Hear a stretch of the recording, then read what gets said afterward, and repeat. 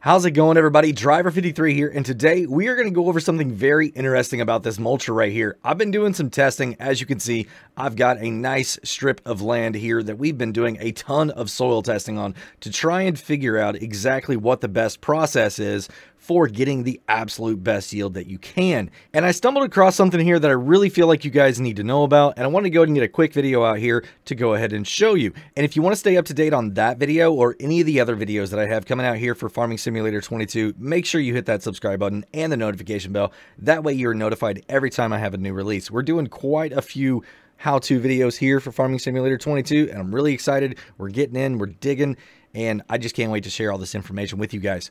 Let me take you over here to another piece of equipment.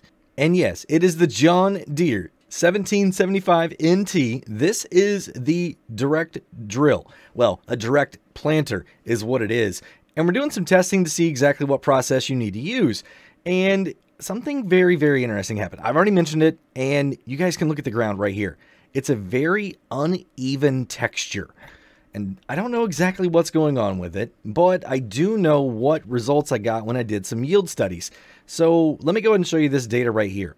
As you can see, I've planted corn, canola, and sunflowers, and we did a direct drill only using the John Deere right here. And for the yields, I got 175% when I did just the direct drill. So then I was like, well, we've been told that mulching is important to the game. That's why they put them in here. So I wanted to run the mulcher first and then the direct drill. But as you can see, my yields went down to, about 172 point something. So between 172.3 and 172.6. So this right here proves that you do not need a mulcher whenever you're going to direct drill.